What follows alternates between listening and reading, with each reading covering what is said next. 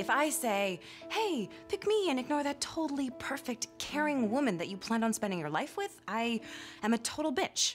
In the last episode, Vincent's ex-fiancé showed up and always thought he was dead and now finds out he's alive. So that's going to cause a lot of problems for Catherine. First of all, let me say that I am impressed by your willingness to open up so quickly. Yes, I know, the mandatory routine.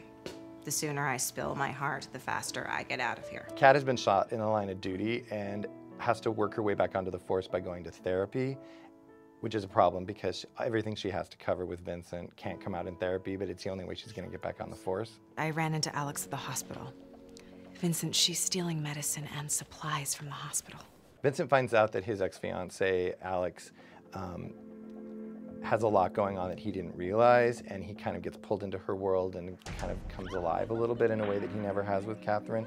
Ready? Come on. Hold on. Okay.